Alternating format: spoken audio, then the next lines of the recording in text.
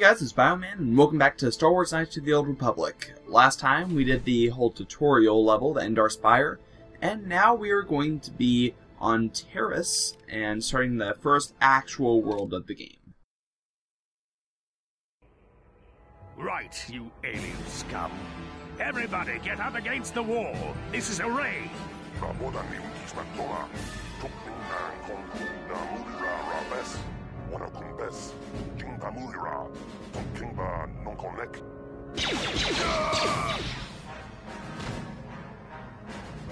That's how we sit deep with smart-mouth aliens.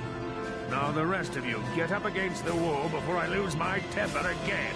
What's this? Humans hiding out with aliens? They're Republic fugitives! Attack! You'll actually notice here I'm actually using the normal attack, not the power attack. And listen to that. So the power attack is actually not very accurate. And whenever I'm using something like two weapons, I want to make sure that I'm accurate.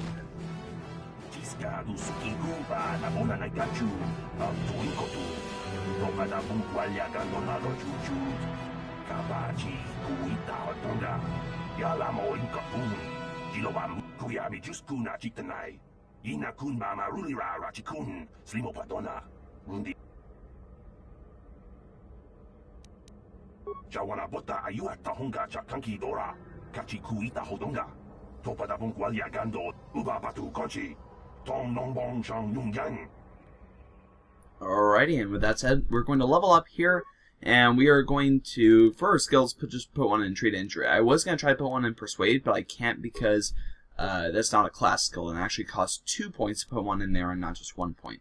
So I'm just going to put it in Treat Injury. For feats, I'm going to put in Flurry, which allows me to attack more times, or one more time to be exact. So I'm actually hitting 3 times per turn, instead of just the 2 for 2 weapons. Now we're, after checking all of these bodies here, getting some weapons, some grenades, and some stim packs, or whatever the heck they're called, we're going to be bashing into this room. You can actually bash doors in this game. It takes a while, like more than security, but if your security skill's not high enough or you don't have someone who's able to do that, you can just bust right into the room.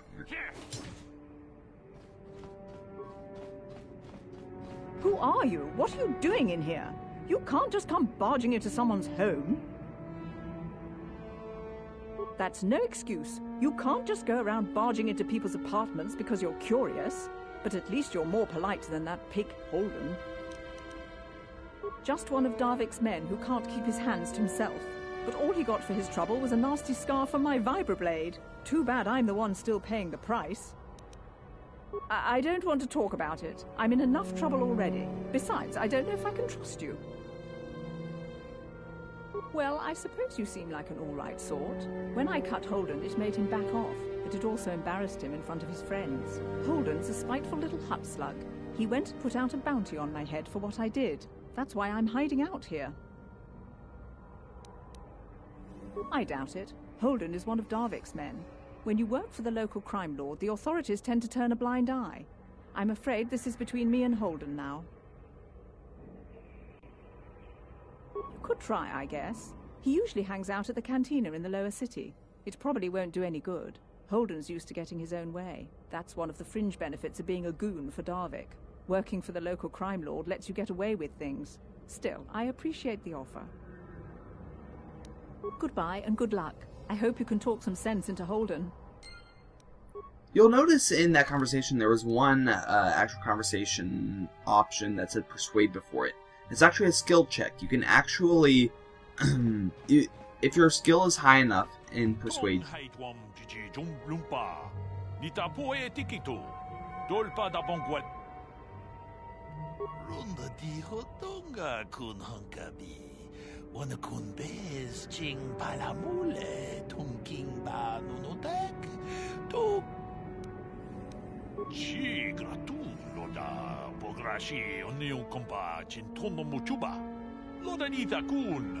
Ita patisa batua ta kunjus takmiki grabulmogo kachichu ita bodunga tolbabank wale ogandan. And I can tell you from experience that they aren't any good at all against a simple vibroblade.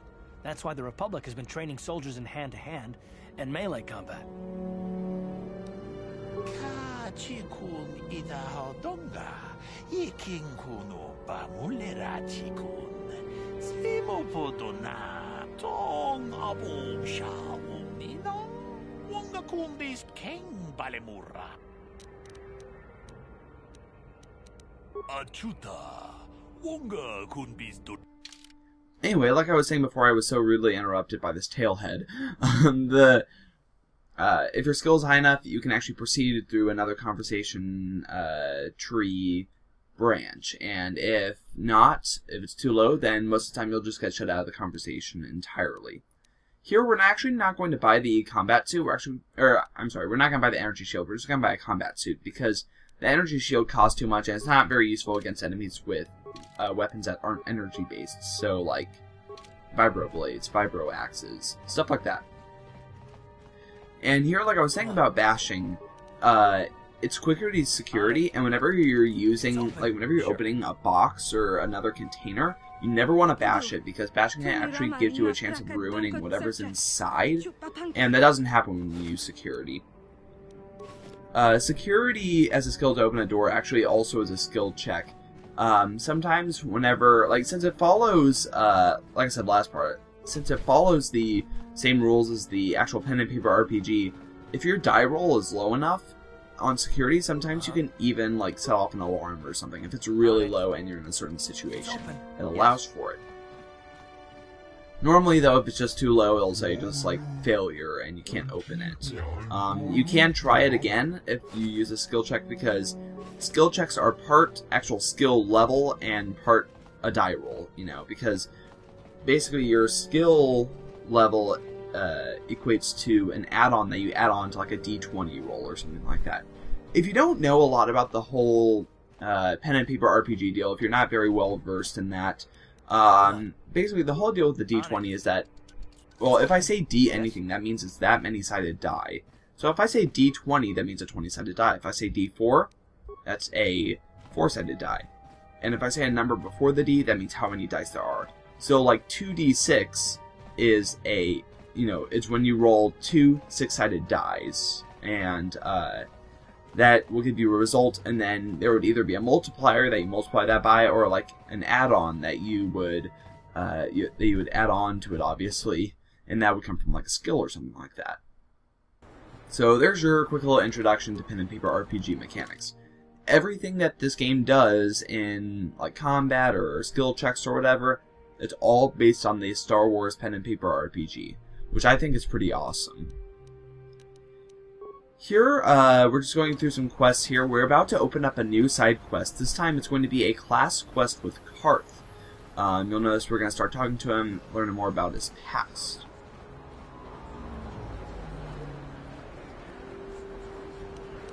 Yes, what's on your mind?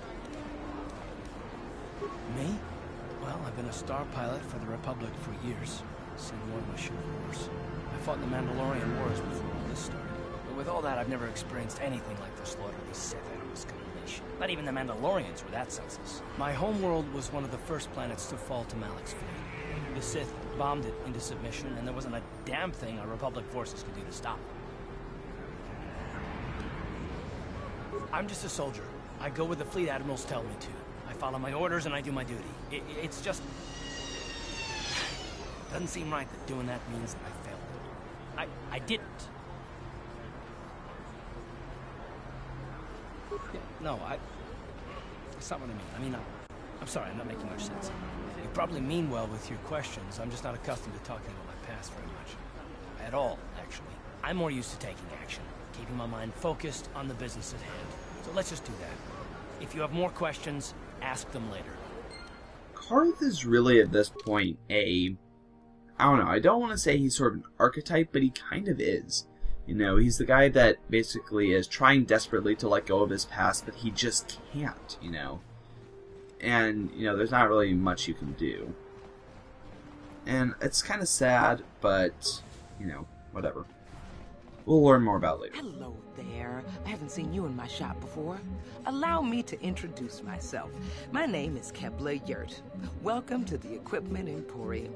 You looking to buy some supplies? My shop's the largest one in all of Upper Terrace. Best selection on the planet. Whatever you need, I've got. Well, mostly. Mostly? What do you mean by that? The Sith confiscated all my heavy weapons, and they impounded all my ships and swoop bikes. But I've still got a real nice selection, if you're interested. Just so you know, the prices on the items are final. No bargaining here. This isn't a swap meet, okay? I only deal in top-notch stuff. Okay, so here we're actually only going to buy one particular item, and that's a Mercury detonator. Now, why? Because, first of all, we have the credits, and it's going to be essential to a side quest that we're going to do later. So, it's only 50 credits. You should have enough at this point to buy it. And we can use that later for a side quest. Now we're going to head over to the, what's the word? The cantina. There's a Sith guard out here, but he's not anything important, so we don't have to deal with him. Basically, because even though we're holding... I'm here on official Sith business. Anyway, even though we're holding two giant swords, he's not going to care, and he's not going to do anything. You know, it's not like the security on terrorists or anything. No, not at all. But whatever. He's probably just paid to stand there and say he's on official Sith business. Don't you just love watching the Pazak players? All that strategy, all those credits. It's enough to make a girl get all flushed. Is that an innuendo for something? What do you want? Have you come here just to bother me, or do you wish to test yourself against the best Pazak player on Taurus?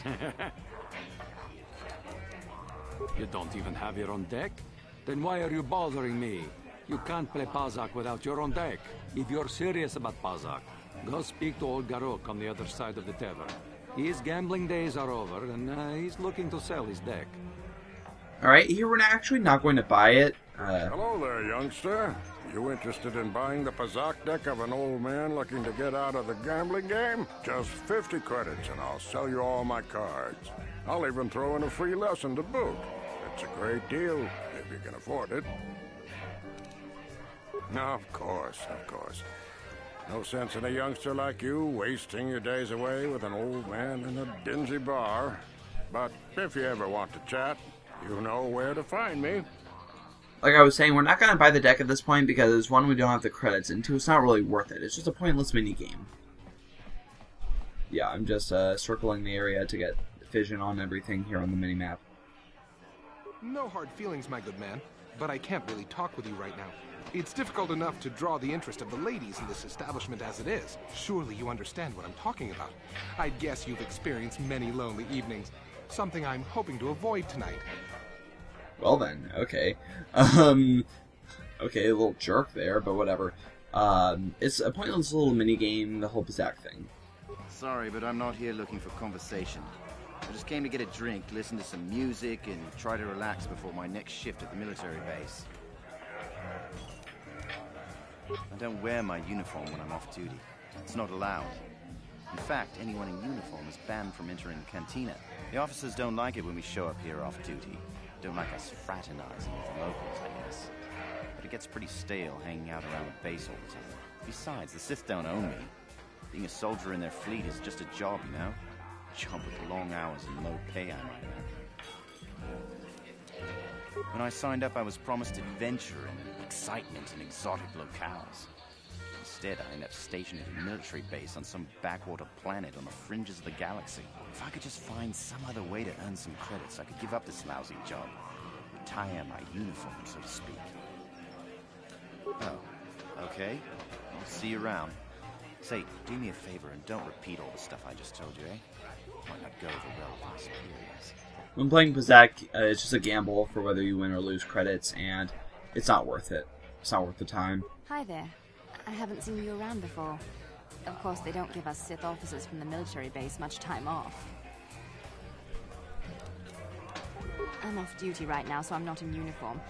My name is Sana, junior officer, first class with the Sith occupation force. I'm actually a little surprised you're talking to me at all. Most of the people here on Taurus can't stand us Sith. It can make this job pretty lonely.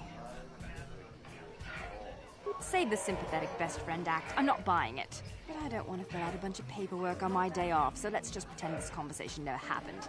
Now move along. Well then, remember I was talking about how, like, you get shut out of the conversation? It's like that. I can't believe we couldn't get arena tickets for this match. Now we'll have to watch the duel on the view screen. Who cares? It's Duncan and Gurlon fighting. It's not like we're gonna miss anything good. Shh, they're about to start, so quit complaining and just watch the view screen. Ladies and gentlemen, I draw your attention to the dueling ring. Here, two combatants will battle for your viewing and gambling enjoyment. Now, I hope all your bets are down because we're ready to roll. In this corner, I give you Girl on Two Fingers. And over here, looking to climb the ranks yet again, is the ever-persistent Deadeye Duncan.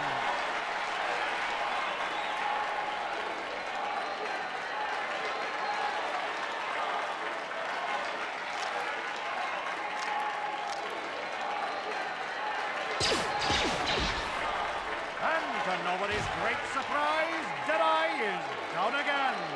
Don't worry, folks. He's just unconscious. As usual, our medics will have him up and about in a bit.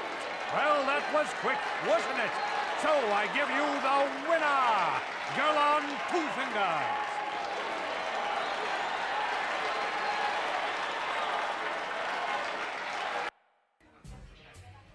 Oh, Duncan.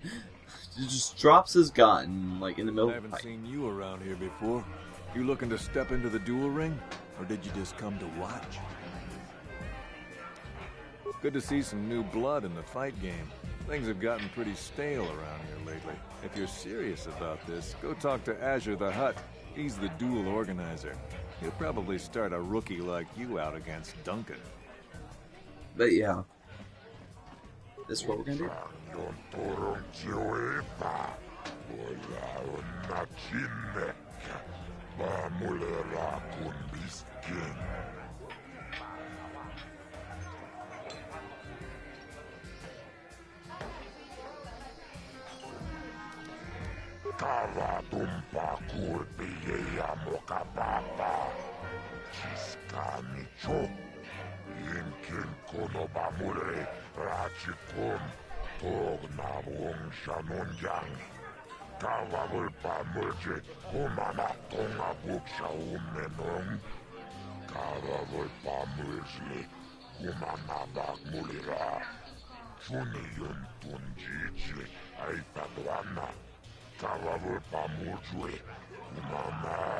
Vibroblades and blasters, and nobody ever dies.